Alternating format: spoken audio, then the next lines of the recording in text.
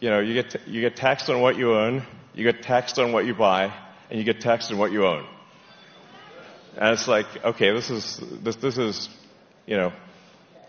taxes, taxes, taxes, and and then what does it get spent on?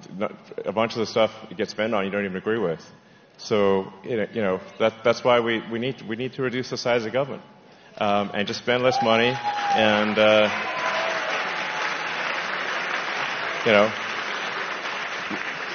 let the people keep a lot more of their hard-earned money.